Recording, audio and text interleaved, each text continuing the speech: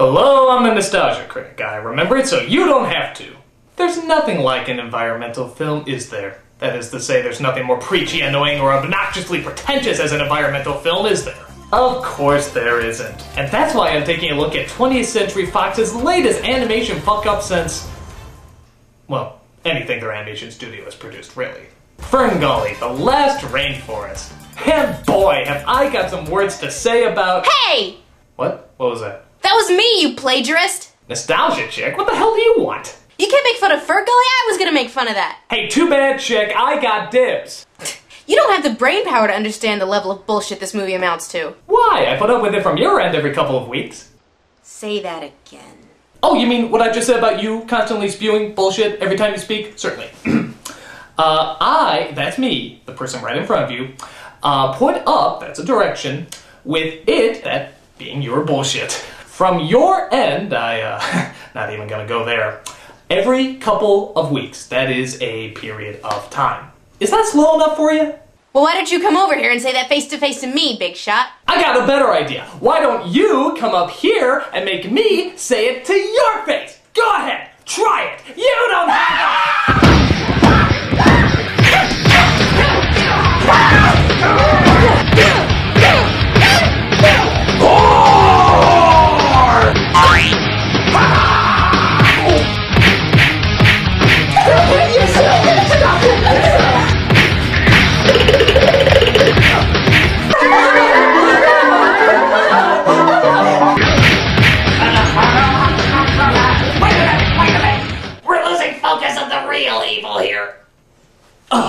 You're right. This isn't about us. This is about an awful movie. A god-awful movie that deserves to be ripped a new one. What do you say? Truth? Truce. So the film begins, as most epics do, with a flashback. Bastard. Bitch. They tell us that Ferngully used to be a peaceful forest of waving hands, where everybody was happy and peaceful all the time. Need any help there? Yes. Good. But then the plot device known as Hexus arrived, an evil spirit who wanted to spread chaos all over the land. But then an alliance of men and elves marched against the armies of Hexus, putting that bunghole in his place. Wrong movie. Oh. Instead, they used some sort of wind magic bullshit that helped defeat the evil Hexus and bring life back to Ferngully. And one of those examples of life is Tinkerbell's slutty sister here, Krista. Krista, what a charming name. It's like the name a wasp family would give their child to make them sound unique. You mean like Ferngully? Yeah. So she spends most of her time flying around with other fairies while listening to bad late 80s, early 90s music. Which you'd ironically hear in the Rainforest Cafe. Are all rainforests filled with Phil Collins wannabes? All except Tarzan. They were unfortunate enough to get the real Phil Collins. Oh, who goes there? Hi, Krista. Okay, what's the password? Welcome to hell? Don't eat shrooms? Oh, come on, you guys. Is that the password? Sounds good. Bye. Bye. That's it. It's a password. I don't know if that's a password or not. I'm so confused. I'm annoyed. Don't worry, we don't see him again. Good. So she visits a mystical something or other named Magi, who kind of looks like Yoda's senile German grandmother. I don't know. It looked like a strange black cloud rising out of the earth. Smoke, I should think. What smoke? Gee, is this that naive and dangerous of all animals known as... man? She shows Krista that if trouble does come a-brewin', that the secret to all growth isn't water, light, or the ability to create your own food, it's magic. But wait a minute, what about photosynthesis? Magic. What about the science that goes behind... What about the years of research that... Magic, damn you! Oh! Don't you ever try to bring logic into this movie again. This is Ferngully, bitch! And speaking of impending danger, Robin Williams is in this movie too, playing a fruit bat named Batty. Which is another weird name. Isn't that kind of like calling a human human-y? He's a little out of it because his mind was altered by evil scientific experiments that makes comic relief much more annoying than they need to be. A primary testing laboratory. No! Pass the probe. Graduate students all gather forward. No! I'm annoyed again. We all are. I just blew in from a biology lab. I'm back and I'm flapping free. I'm a nocturnal placental flying mammal, a member of the family of Pterodiddae, or Pterodidnae.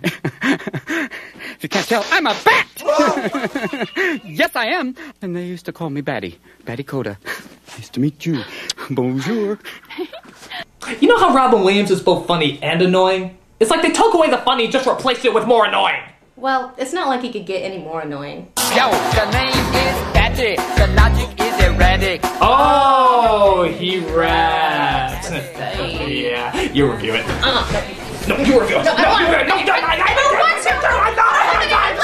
So yeah, listening to Robin Williams rap is kind of like listening to Eminem, sung by Eminems, while taking part in S&M. Annoying, bad for you, and incredibly painful. So Betty says he spotted humans at Mount Warning, which is... Wait a minute, Mount Warning? Isn't that in Australia? Yeah. Is their rainforest in any kind of danger? Then why is it called the last rainforest? well, Mr. Critic, one must ask oneself, where is a viable rainforest environment that happens to have a ready supply of white people? Central America? No. Africa? Carrot. New Guinea? Getting warmer. Oh, Australia! Now you got it. Technically, they could have just made up a location, but I guess the movie wanted some credibility. Now, you could say that it's not a great idea to try to impose logic on an environmentalist film about fairies, but hey, it's for kids, and kids are stupid enough to buy anything. Now I know! And knowing is half the battle. So Krista follows Betty to where he spotted the humans. Yeah, this territory looks kind of familiar. Come on, you got a great set of wings. And that's not the only thing you got a great set of. Oh, come on, why do you think he's flying behind her? So we come across a blonde mullet youth named Zach, who's helping other Australians with no accents chop down the trees of their beloved rainforest. Faster than you can say it's not the size that counts, Zach is shrunken down to the size of a fairy. A human! What is with this running blindness gag? He's a fruit bat. Fruit bats aren't blind. While he's passed out unconscious, the little mugger in Krista rummages through his pockets to see what she can find. Maybe I can cut off this root in his crotch area. Take anything you want. I won't tell the cops. Trust me, I'm not gonna tell anyone I was mugged by a fairy. Check this out. I have a basic inclination. Oh, I'm sorry, we seem to have entered into a completely different movie. I just can't control this hunger. On my ravenous consumption, you're a welcome little snack. If I'm gonna eat somebody, it might as well be you. I can see you as a sandwich or a strange exotic stew. I mean, what is this character? He just comes out of nowhere singing this kind of sexual song about how he's gonna eat Zach. I mean, what's the point? Oh. It's a big-lipped alligator moment.